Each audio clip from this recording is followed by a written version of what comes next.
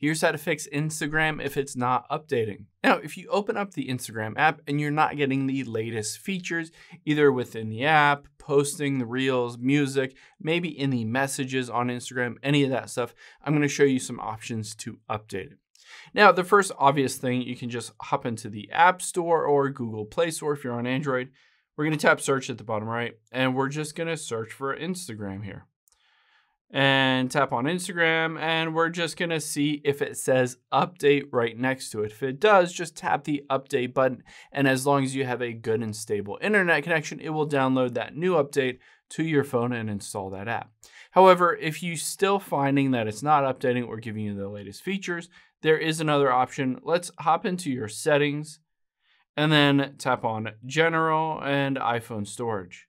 Now, what we're going to do on here is just find Instagram on this list, and we're going to offload the app and reinstall it. This force updates it to the latest version. By just reinstalling it, it basically clears the cache, helps with a lot of bugs or issues with it, and gets the latest version.